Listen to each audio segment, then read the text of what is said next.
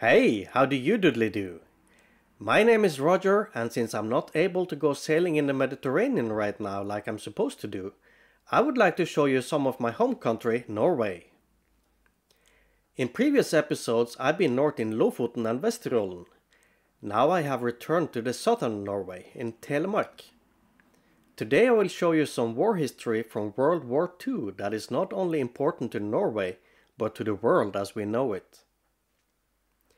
In the next episode I will take you to Rjukan, a valley so narrow with mountains so steep that they actually placed a mirror on a mountaintop to reflect the sunshine down into the valley.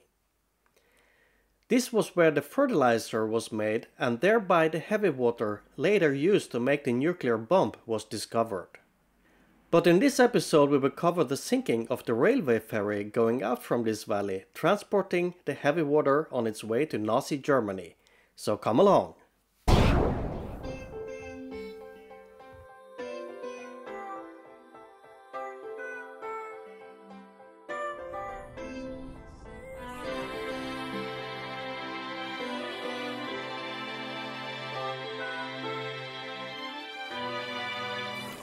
Yes, I'm on my way to Rjukan, and this ferry named Ammonia is the sister ship of the ferry that was sunk by the Allied when it was transporting heavy water for Germany.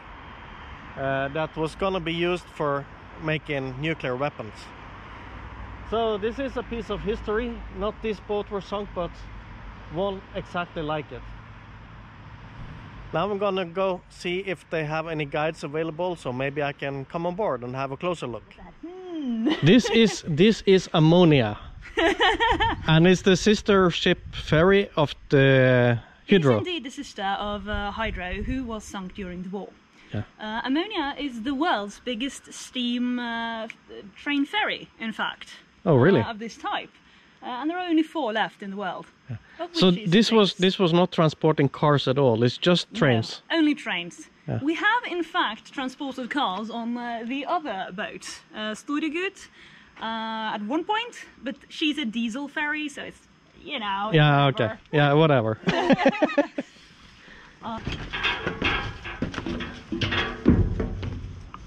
So when you're coming aboard now, you can see it's a pretty big boat. Yes. Considering it can in fact carry 16 train carriages. Yeah. And right now we don't have the rails on because we are restoring the boat. Okay. Because we do hope to be able to drive trips with tourists. Yeah. On this boat. Oh, cool. It is kind of cool. Yeah. And of course, she's just a part in a longer story of transport history. Which spans from 1907 until today. Yeah. Because that's when the railway was built. Yeah. And Ammonia is the 3rd boat that we got. Because the first one we got in 1909, and her name was Rjukan. Same kind of boat, but half the size, just about. But she wasn't enough. So already in 1914 we got the second one. And that's the slightly more familiar DF Hydro. Which were sunk. Which was sunk, indeed. Yeah. And once we got Ammonia in 1929, quite a bit later, it was Ammonia and Hydro who took the trip back and forth from this end to the other end of the lake. What's in the other end of the lake? Well, it's the other end of the railway. Yeah, and that's a town called Notodden. There is also a town called Notodden, although you need to take the train from Tinnoset all the way out to Notodden. Yeah, okay, yeah. So it's about 30 kilometers on the lake and then 30 kilometers on railway. Then you'll reach Notodden. Yeah. And of course, the ferries also ran back and forth during the war. Normal transport. The biggest difference was that they didn't have any coal, so they used normal firewood for heating the steam engines. But then of course... What kind of goods were they transporting back then? They were transporting fertilizer, for the most part, because that is what was being made at Rjukan. Yeah. It was synthetic fertilizer. The first synthetic fertilizer in the world. which was quite nice to have because everyone was dying of hunger at the time. Yeah. And then suddenly they discovered something named heavy water. They did indeed, because they switched the way they made the synthetic fertilizer. And when they did that, they needed hydrogen gas. So they made a hydrogen gas factory. That word's so difficult to say correctly. Up at WWII. Yeah. And what they did was electrolysis of water, which means you just send a lot of electricity into water, so you split H2O into H and O separately. But heavy water is more tightly bound, which means you technically need more electricity to split it. So with the normal amount of electricity being used, heavy water remained, because it is in fact in all water, just in very, very small amounts. Oh, really? Yes. Mm. And so it was discovered, well, there's water that isn't doing what it's supposed to. That's strange. Let's use it to make coffee. How did they discover this? Do you know that? No, it just remained a bit from the electrolysis, because technically everything was supposed to turn into gas, but some strange water remained, and that was the heavy water.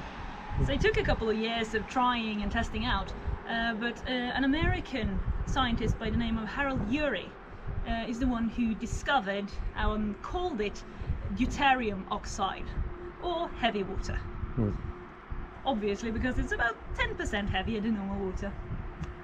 And this was used for a variety of things, sciencey things, and then someone got the idea to make an atomic bomb with it, which was unideal, because this was the only place it was being made. Yeah. So Nazi Germany took over the entire place, and they started... Yes, because this was in the 1940s. Yeah, in the 1940s. Yeah. And so they took over the entire place and started producing a lot of heavy water. And some of the Allies heard what was going on, and so there were several sabotage operations going on. And the third one, the American bombing, scared the Nazi Germans a lot. So then they decided they wanted to move their entire production to Germany. But to do that, they needed to bring the heavy water and some of the equipment this transport route, which meant it needed to be moved by the boats. Yeah. And so the saboteurs that have been in the area got a new task. You need to stop that transport. And the most efficient way to do that would be to sink the boat, because they knew that the lake is more than 400 meters deep. And so the evening before the ship was set to sail, the saboteurs snuck aboard. And it wasn't very difficult, because it was quite normal for people to sleep over on the deck if they were going with the morning ferry. So they just pulled their hats a bit low and said, good night, good evening. And once everything was silent, they snuck down into the front of the boat. There they planted an explosive, and the mechanism that was set to make it go off was in fact the alarm clock of the grandmother of one of the saboteurs. One of these old ones with the bells. Yeah. So that was set to ring about an hour after the boat had set out. So it was not a suicide action? No. No. It was cleverly planned. Yeah. Even if they were not entirely happy about it, because there were going to be passengers on the boat. And they were told by London, you need to sink this boat. So they did. And so they remained on the boat? No, once they had planted everything and were sure it was going to work, they fled. And the next day the ferry went off as planned, and had a reasonable trip until they reached Rjukan, which is about an hour by the boat. At that point they heard a humongous booming noise, and the captain and his crew, they were looking around. What was that? Did we hit some ice? Because it was February, so it could have been ice, but they couldn't see anything. And of course they couldn't see anything because the hole was under the waterline. But one thing that also had happened with that hole was that it had destroyed one of the steam pipes. So hot steam streamed into the passenger place under the deck. The people under there didn't drown, to say it like that. Wow. They burnt to death. Yeah. How many people died? Altogether, 14 civilians and 4 German soldiers. Nobody made it alive? They did. Yeah? Because what happened was that the boat, it started rocking dangerously. It took in water very quickly and they realized something's terribly, terribly wrong. You all need to jump into the lake. Yeah. And in February? In February. And if you jump into that cold water, you can get shock and just stop. Yeah. But what also happened was that there were farmers living along the sides of the lake. And they heard and saw something going on. Yeah. So they tossed themselves out into their rowboats to pick up as many people as possible from the freezing water. Yeah. And by doing that, they saved 28 people. 28? Yeah. So more people did in fact survive than did die. 28 died, 14 survived. Other way around. Yeah, other way around. 2/3 survived. Yes. Yes. Math was not my... I don't like maths much either. There's a reason I do history. Yeah. Good. But yeah, the ferry itself just slipped under the waterline and disappeared. And it sank in 10 minutes, which is very quickly for that big a boat. Hmm. But it's reasonable because it was placed so that it would take in as much water as possible, as quickly as possible. Because they didn't want to risk it lying in the waterline and being able to be towed to land. Because then it would have been for nothing. I read on Wikipedia that they actually went down and got up a barrel of heavy water a few years ago. Is that right? They did. Yeah. Because in 1993, someone got the idea to look for the boat. Because we had no idea where it was, other than somewhere over there. Yeah. So they used an ROV, remote operated vehicle, and found the boat at 430 meters deep. And using more of these remote operated things, they picked up 2 barrels. To test if this was really heavy water. Because after the war someone had said, no, there wasn't heavy water on the boat. That entire thing was unnecessary. But we tested it and it was heavy water. Yeah. Good. Yeah, otherwise it would have been kind of not good. Yeah, yeah. The saboteurs were given a cold shoulder up in town the rest of their lives. By the people that knew they had been involved in this so-called accident. And that was naturally because people from this area died. They did. Yeah. And you know, it's one thing to know that intellectually you have to do this mathematics of how many human lives might die if I do or if I don't. And something else to know, it's your fault I've lost someone. Yeah. That's not so easy to accept. I can imagine that must be hard, but they also say that this sabotage action was maybe one of the most important during all of World War II. It was one of them. And the operation that happened earlier, the February in 1943, was also quite important in slowing everything down. Yeah. And that operation being named Gunnerside. Which was with the saboteurs climbing down the mountainside to get to Denmark. And that one is also very well known because it was extremely successful with no loss of life and not even a single shot fired. That's amazing. It is pretty amazing. Yes. So they knew what they were doing. Yeah. And the craziest thing is they were so young. These people were in their young 20s. Yes. I do believe the youngest one was 23. The youngest was 23? Yeah. Yeah, okay. And they did all this. Yeah. And that says a lot. They had courage. They very much did. Yeah. Okay. Is it possible to come up in the wheelhouse on this boat? Yes, we can. Yeah, good. We also have some somewhat special salons on this boat. Oh, because she is meant to impress. So we will head inside here.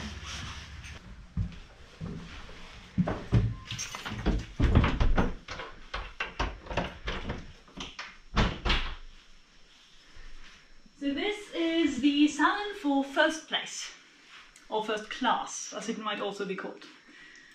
And it's quite exclusive, because when we first got to boat, a ticket a pair cost about a year's wages for a normal worker.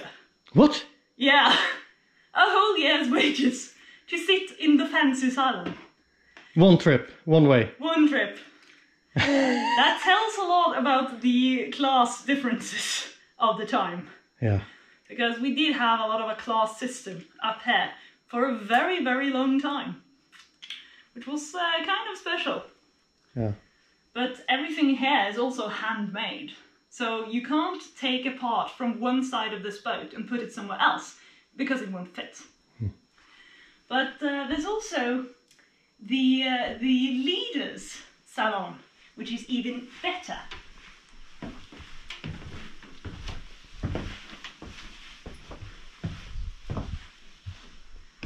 Because in here, there's even more decoration, and there's the pictures. So in here, you could only come if you were invited. And that lasted until they closed the passenger trips in 1970. What? Yeah, people were mad about that.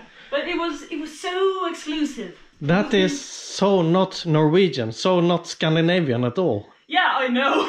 Yeah. But Hydro was very inspired by international practices in a lot of ways. And it was an international company. It was. Yeah. So a lot of the things they did seem very strange now. Yeah, I can imagine that they also had a lot of business connections coming here. They did. Yeah. And we've even had royals come visit here and sit in these salons. Yeah. So in here, anyone we know? Well, I mean, we did have King Haakon back in the start of the century, and also we had a sheikh of, I can't remember, they changed the country name at some point. Yeah. But also his wife, Princess Faradiba. So they were people that came visiting at one point. Oh, cool. So it's kind of surprising, because it's such a small, tiny place in the middle of nowhere. It really is. So of course in here you could also be served dinner, and then afterwards you'd sit in there and with a cigar and a glass of cognac and just relax and talk about the important part in life, namely money. Yeah. So it's a very, very special sort of place. Cool. But we can also head. For the steering house, or whatever it's actually called. Wheelhouse. Yeah, that. Also, there was even a little office if someone wanted to do a bit of work. Yeah. Good. And you can also see that there's like handwork in a lot of things, and also like even in just the floor. Mm-hmm. Everything's all crooked because they wanted the water to fall off, obviously. Yeah, naturally.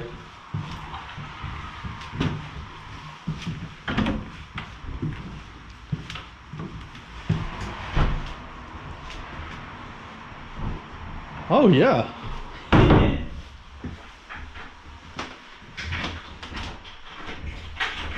So the wheelhouse didn't have.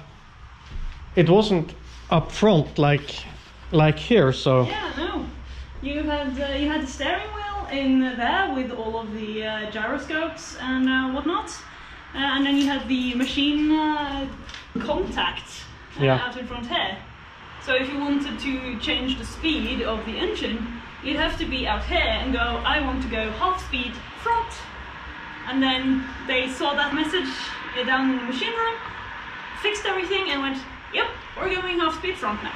So that means there had to be 2 navigators on the bridge at any time. There were always 2, usually 3 people working out here. And we even had a very nice, simple way if you wanted to contact the machine room. This pipe goes all the way down. Oh yeah. So you can just talk into it. These are nice. It's a very simple but effective way of communicating and getting things done, really. Yeah. And hydro, of course, was very similarly built up in the top here. So you can imagine them hearing this boom and looking out like, what on earth was that? Of course. And here is the, this is the gas pressure, or is it the... No. I think it's the total? Yeah. It's the RPMs. Yeah, I'm fairly certain on that. And the fun part with this entire boat is that the entire thing runs on steam. From the electricity to the engines to absolutely everything. Which means that you need to heat it properly. So if you want to get anywhere with this boat, you need to fire the cauldrons, the boilers, for 20 hours. 20 hours? Yep. So if we eventually get her up and running, it'll probably be for like 1 week straight that, now there are trips with ammonia.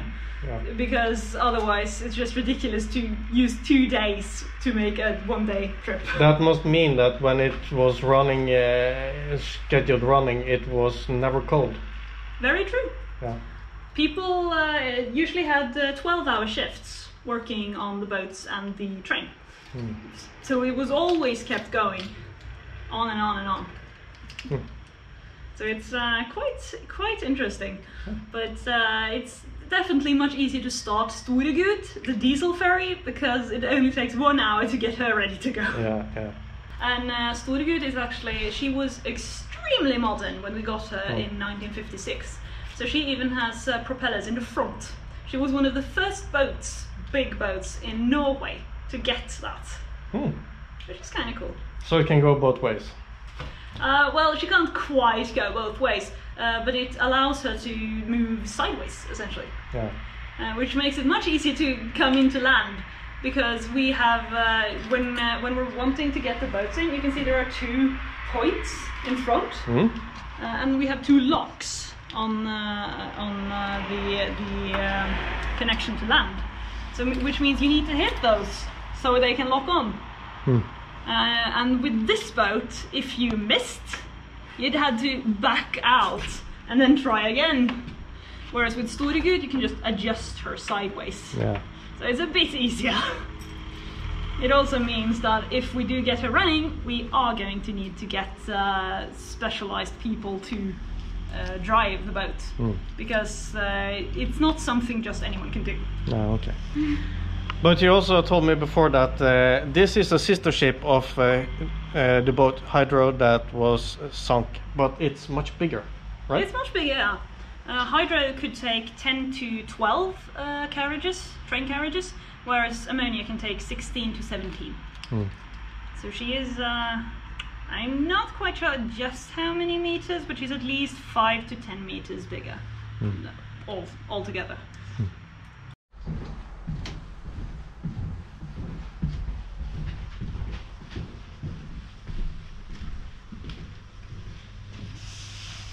Oh yeah, that's the train stoppers.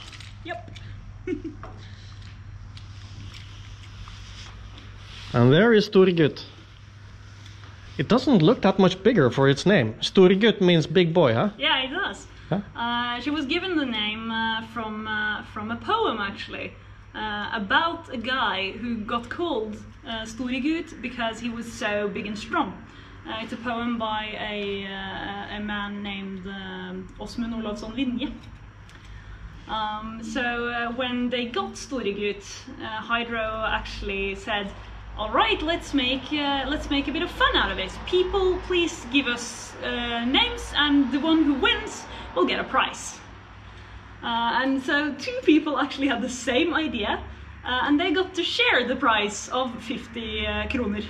50 kroner? Yeah. That was a lot of money back then. It was quite a lot of money back then. Yeah. Today, it's about a cup of coffee. Yeah.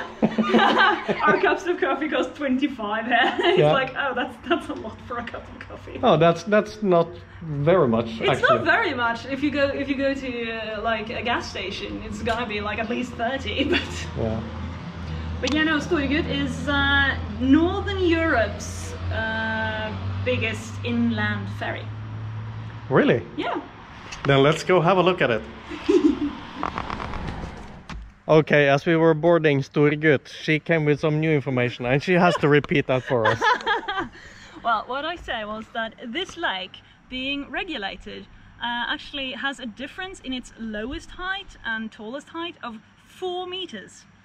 Which of course means that you can't actually have a land gang thing that is just stuck. So we have this big green thing here, which is called the gallows. And with that we can lift and lower this entire thing so that it always meets the ferry. And there are... That was early. Yeah, and there are only 2 of it in the world. The other one is at the other side of the lake. Oh, really? But now the lake must be about the highest point then? No. No? It's about halfway right now. So it can come up 2 meters more? Yeah. Oh, really? At the most, when you look at the edge with the rocks and the moss, it can actually be above the moss.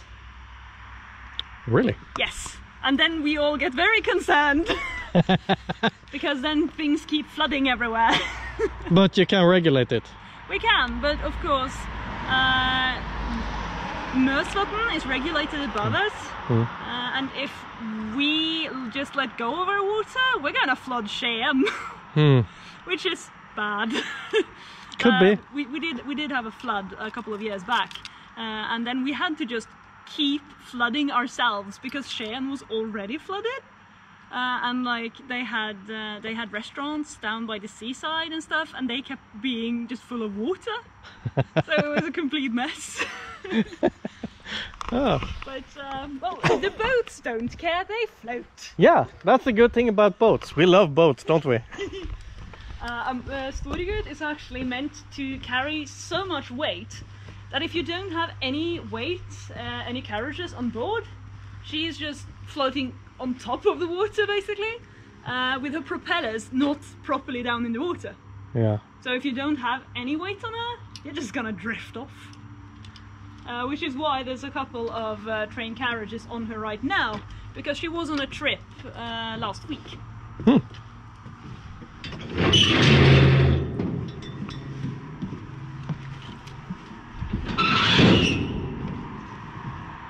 Now this of course is a bit more modern a ferry, but still with the rails, because they were all only meant for train transport.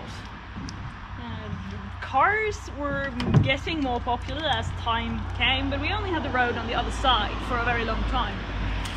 We didn't get the road on this side, which is the only good road in the entire place, until 1992. That's not long ago. It's not. No? We got it as a response to this entire railway and boats being shut down. Yeah. There's no trains running here now. Only the tourist trains that we run. Yeah. So we have small historical train trips on Tuesdays and Fridays this summer. It changes a bit every summer, but we try to keep up having these train trips. Yeah. And then we also have the guided tours on the boats. Yeah. So how long does these train trips take? About 35 minutes. So it's from Rjukan station up in town and then down here. And usually one of us guides will be along with it and talk about some of the history. But you don't take the trains on the ferry? No. We sometimes have what we call shifting days at the end of August, and then we make a whole arrangement out of putting things on and off the ferry. Yeah. Because it's a bit of a production. Yeah, we're not really used to it, because you have to use wires from the boat to hook on and pull, and use specific shifting locomotives on the other end to push. So it's a lot of work. Complicated. Yeah, Yeah, especially when you're not used to it. Yeah. Although, of course, at their most effective, the people working here could come in with the boat, get everything off, get everything on, and be out again in 20 minutes. And when we're using the boat, we use 15 minutes just getting into land. They did it daily. They did. Yeah. There is something to said for practice. Yeah, yeah. Okay, cool. Let's go inside and have a look at this one. Yes. Would you like to go downstairs or upstairs? That's up to you. You lead the way.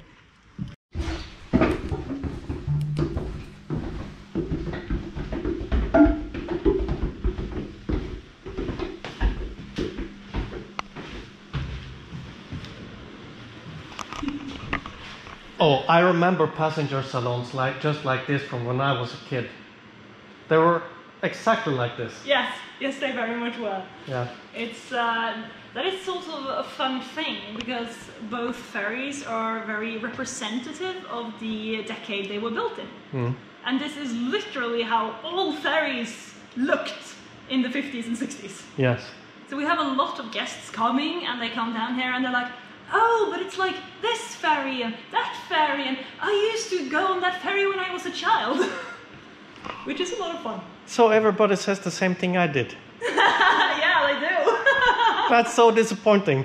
Oh no. Well, it's quite nice. Yeah. Although the not so nice part is that, as you can sort of hear, there's a lot of acoustic noise here. There's a lot of echo, and all of our ferries are ice breakers, because there used to be a lot of ice on the lake.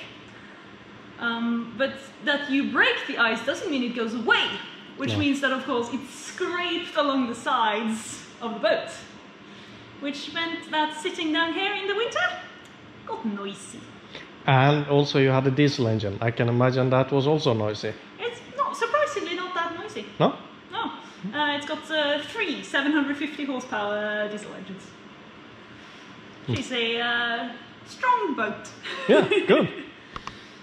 Well, she had to be a strong boat if she was gonna break ice. Yeah. Yeah. The ice can be 1.5 meter thick at the thickest. And it would still break through. Oh yeah. These boats just like straight ahead.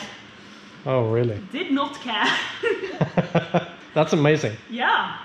And we also have 2 smaller salons. They're not restored yet.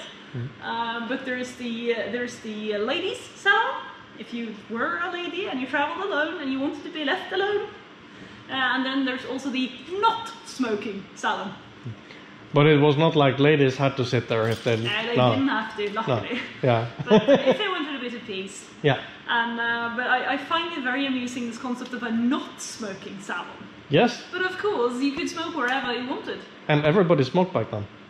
I was told by a guest who was here the other week that she took this ferry when she was a young child in 1959, and walking down here, it was like walking through a cloud, because it was just smoke everywhere. Yeah, I can remember this from when I was a child. Yeah, I think it sounds absolutely terrible, so I'm glad I'm young enough to not have to deal with that. Yeah, okay. We can head up to the first class salon. Yeah, good. Thank you.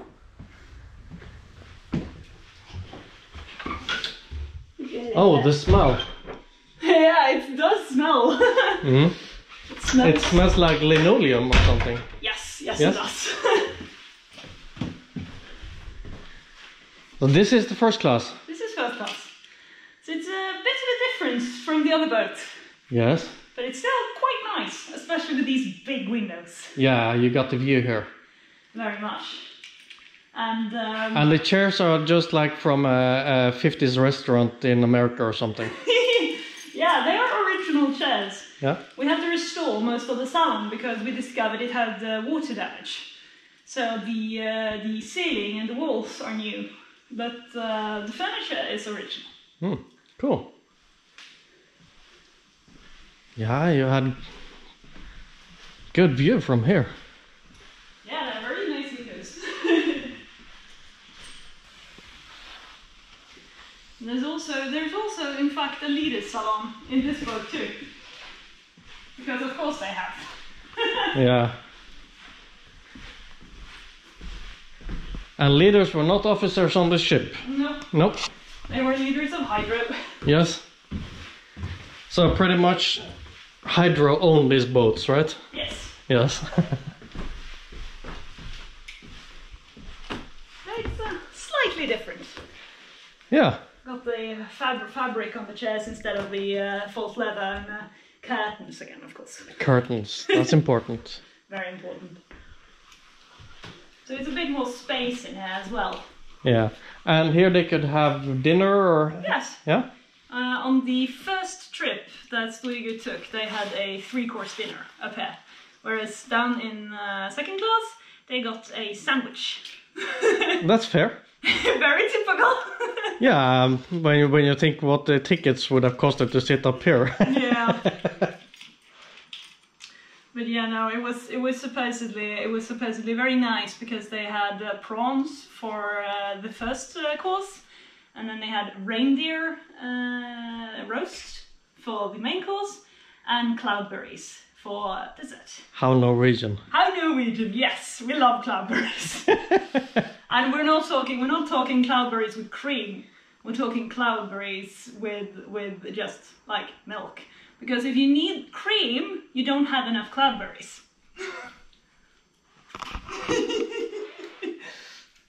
Okay. I eat cloudberries for dessert every Christmas. Yeah. Well, we had cloudberries too, but we had them with krumkaker. Oh. Yeah. With krumkaker. That sounds nice. Krumkaker and cream. I mean, the cream can go, but I need to try with krumkaker. Okay. We can take a trip up to the steering place. The wheelhouse. Yes, that. I keep forgetting that thing. You have to be a boat nerd. Yeah, I'm not a boat person. Yeah. I am a history nerd who studies drama and theatre. And what's the kitchen named in a boat? That would be bysse, wouldn't In it? English, yes, in bysse is right. In Norwegian, in English, it's galley. Ah, yes. I need to like read more pirate books or something.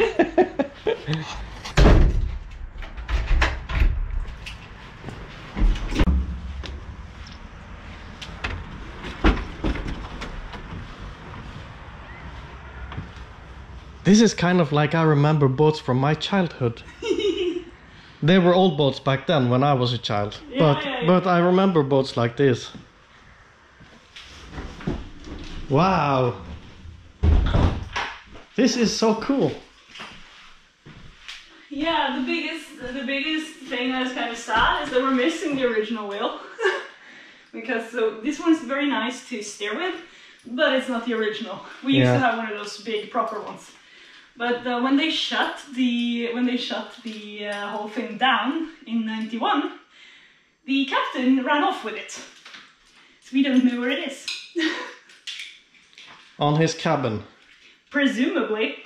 On the mantle of the fireplace or something. Yeah. But everything is, except the radars are not working, but everything else works. Yeah. So they didn't have RPMs, but they had full speed, half speed, slow, pretty slow. Can't read this. Stop. Yeah, very, very easy to understand. Just do that thing. Yeah. And they had 3 engines, so they had 3 of these. Yeah. What's also kind of special in this boat is that the captain can directly steer the speed and back or forth on the 2 side engines with this. Which is very nice because he's the one who tries to get us into land. So when you stand here and control this and lean over to these ones, which are the front propellers, you can just aim yourself in and just nicely and snugly get into land. Without having to contact the machine department. Yeah. Which is very nice because otherwise it's just back and forth. No, don't do that! phone, come on, could you not? It's a bit easier with this. I have a feeling you've been doing this. Well, no, I'm only a history guide, alas. Yeah. But I have guided on the boat when we are taking trips as well. And I find it very fun to watch the captain working up here sometimes. Yeah. And especially when we're then going into land and just looking at him being super concentrated and just like, okay, and we're going into land, yeah. Our old captain was not quite as careful as our current one. So it was always like, you saw land and you were like, oh no. Okay. Because he would just go, donk. And we were like, could you just slow down? But our current captain, he prefers going very slowly and nicely. Yeah. But then our current captain also has been driving, you know, really big boats out on sea. Okay. So he has some more experience. Cool, thank you. Have you ever seen a radar like this? To see anything, you had to look down into it.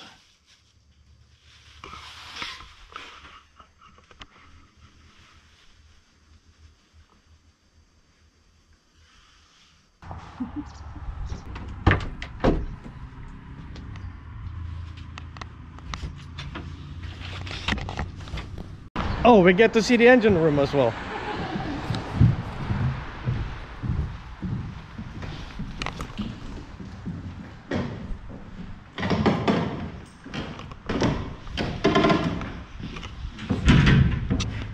And transport, is this heavy water? No. No, I'm fairly certain it's diesel or oil. Yeah.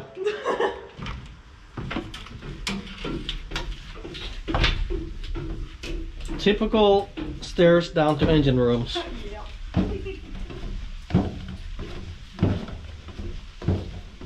Oh, look at the diesels. And there's 3 of them.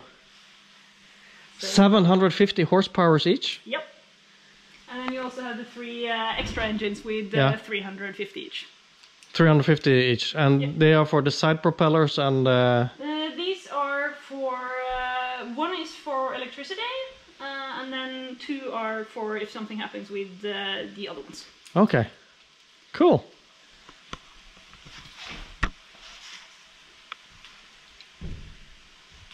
Oh, here we have the same ones. It's not the RPMs.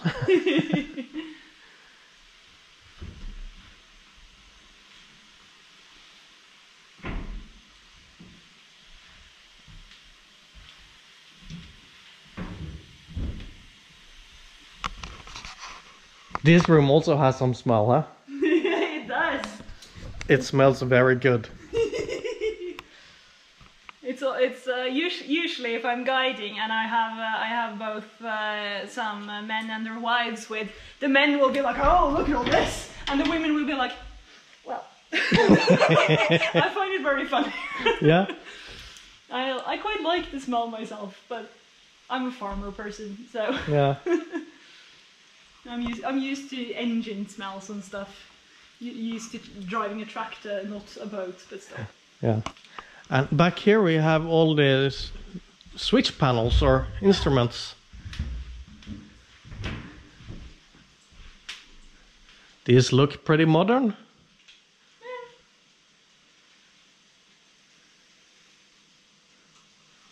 You know if all these are original? I'm not entirely sure. I think most of them are original. Okay. Some have been switched out because of... Yeah. Well, they've been used up more or less. Yeah. Cool. Thank you very much for a very pleasant guided tour. You're very welcome. Thank you. Yes, that's it for this episode. Next time we will go to Rjukan and the hydro fertilizer factory in Vemork, where the heavy water was discovered, so please check back then. Please help me out by subscribing, liking and commenting on this video if you liked it. You may also support financially as a channel member right here on YouTube or go to patreon.com/sailmermaid. You will get an ad-free experience of my videos and get early access. Thank you to all my supporters in any way or form. A special thank you to my gold supporter, Harvey Engvert. Now, thank you very much for watching. See you next time. Bye bye.